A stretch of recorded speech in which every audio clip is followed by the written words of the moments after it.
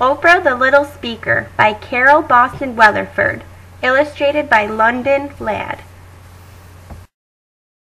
Her daddy was a soldier passing through, and her mother went north to work as a maid. With the name plucked from the Bible, little Oprah was left with her grandparents in a run-down house off a Mississippi dirt road. God only knew what would become of that child. No indoor plumbing, just an outhouse, not even a bed of her own.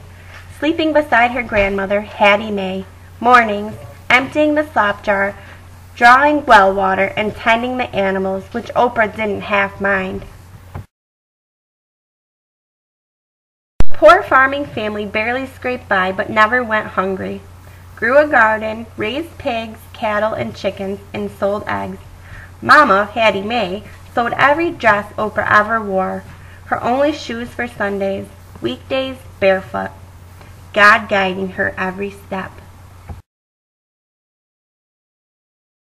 Mama, Hattie Mae leaned on the Lord. God hears you better when you're on your knees, she said. Sundays, church from morning till night. Oprah watched wasps buzz around the ceiling fan to the beat of hand clapping and tambourine. God sure could stir up a crowd. Every day, Mama Hattie read her Bible. Read to Oprah, too. Taught her reading, writing, and arithmetic. At 3, the child could read alone. On that farm without so much as a television, books showed her a wider world, a richer life. At the same time, her first public speaking, in a church no less, little Oprah practiced till she knew the verse by heart. Jesus rose on Easter Day, hallelujah, hallelujah, all the angels did proclaim. And from then on, she was the first child given parts. God had shone a light on her.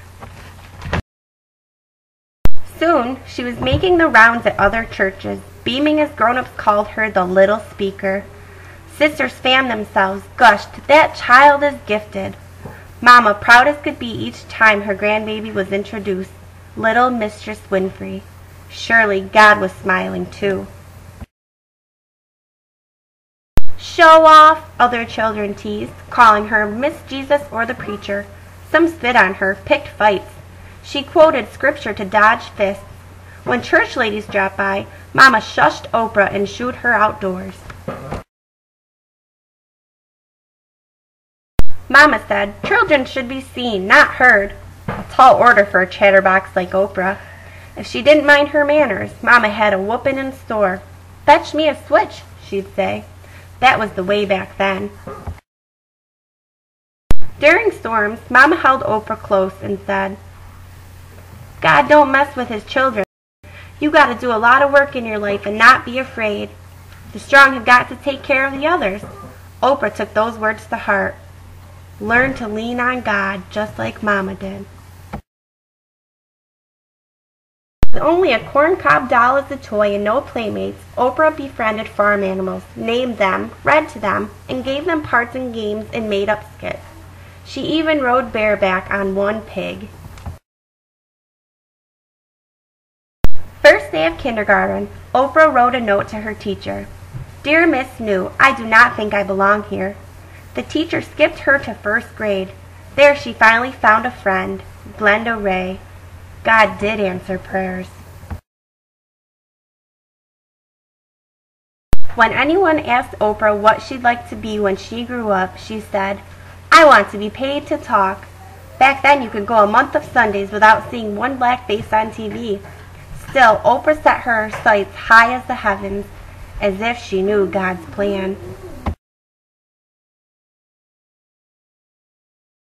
On the back porch, Mama boiled laundry in a scrub pot that doubled as a bathtub.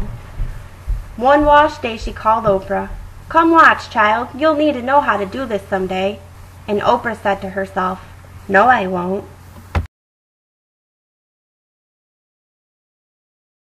Lord knows she was right.